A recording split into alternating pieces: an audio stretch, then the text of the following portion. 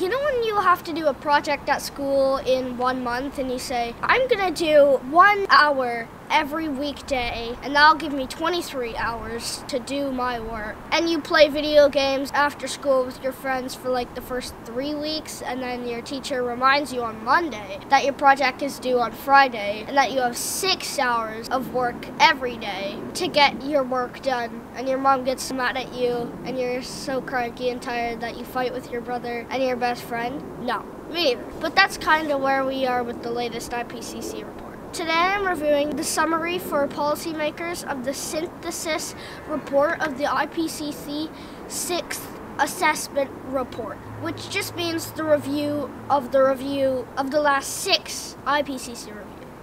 It was released today and endorsed by 195 countries. I'm not sure why they didn't just call it "Why the heck aren't you listening to us?" Because if you don't start now, everything's gonna burn report. And the thing is, here in Canada, things feel kinda okay still. Sure, we have no snow all of January and can't ski, and daffodils come up in February, and then we get a weird snow dump in March. And yeah, town burnt to the ground in BC last summer because temperatures hit 54 Celsius, but that was just a freak thing, right? But if we actually listen to the news, there's an increase in weather-related disasters around the world.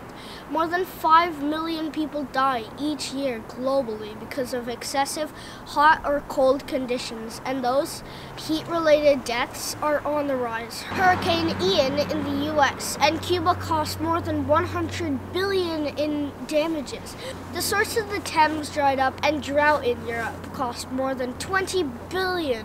1/3 of Pakistan was underwater, and 10 million children are still at risk from vast areas still flooded. Drought in the Horn of Africa has impacted 36 million people.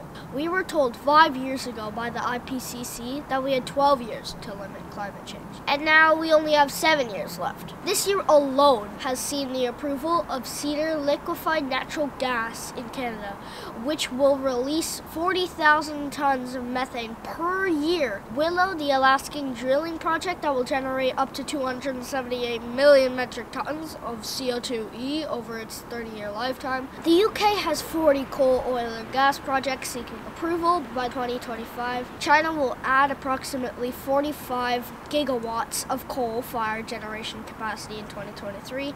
The International Energy Agency has said that no new fossil fuel projects are compatible with limiting global warming to 1.5 Celsius, not a new one in every country every year. The crazy thing is, we can all do this. The cost of all types of renewable energy are dropping like mad, and all we need to do is get to work and believe we can do it and kick those fossil fuels executives to the curb.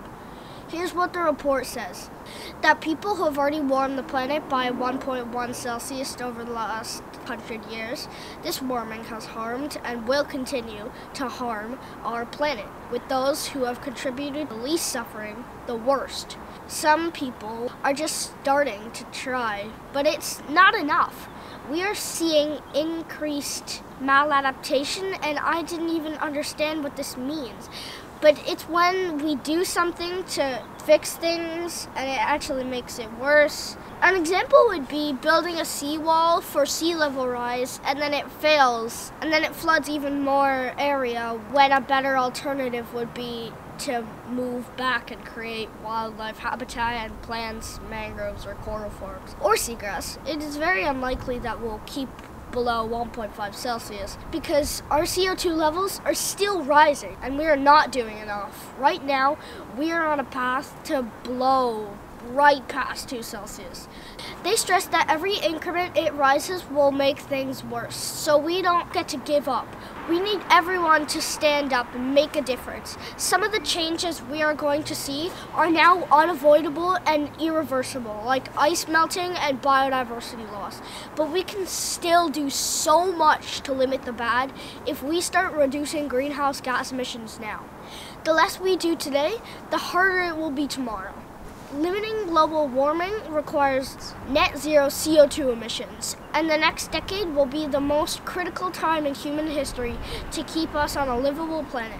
Everything they modeled, keeping us to 1.5 Celsius, means we need to cut these emissions in this decade by 43%, not in 2050. All models have global emissions peaking before 2025. That's only 2 years away. If we can keep it to 1.5, we can drop it down again later with negative emissions. If we don't, disaster will increase and feedback loops will keep making everything worse.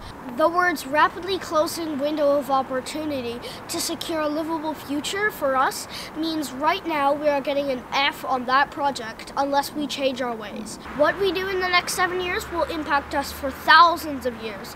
It will be cheaper in every respect to make changes now than to fix things later. But if we do, it will make things better in every way. Government, finance, and business all have to start to work together now. This will be the last report for the next 5 years. Let's make this one the one we finally listen to. My sister was saying she felt like there was nothing she could do to make things better, but I just told her that's listening to the playbook of the fossil fuel companies. We do not get to stop because we feel hopeless. To be honest, you adults out there suck a bit for letting us get into this situation. Let's get to work.